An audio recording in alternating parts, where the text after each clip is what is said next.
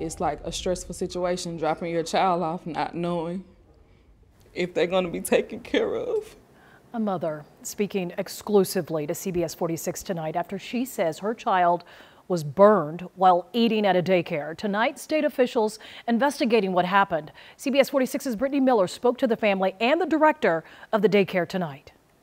LaTanya Tucker just moved to Lithonia with her bubbly 3-year-old son, Ethan. She says normally he's sweet and all smiles, but Sunday he could barely eat. He said that he had ate grits and it hurt his mouth.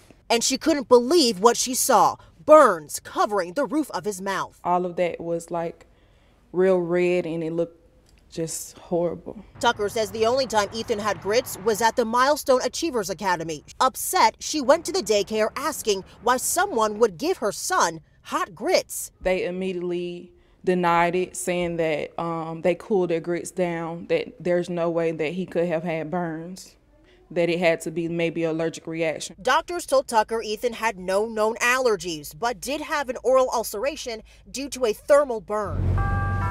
I went to the Lithonia daycare tonight to get answers. Burns, we were not aware of the burns. When she brought it to us, that was our first time ever hearing about it. The director wouldn't give me his name, but insisted the situation was handled.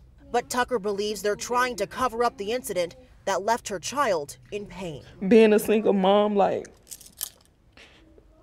you depend on the daycare when you're dropping them off. You're thinking that you're leaving your child safe just for something like this to happen.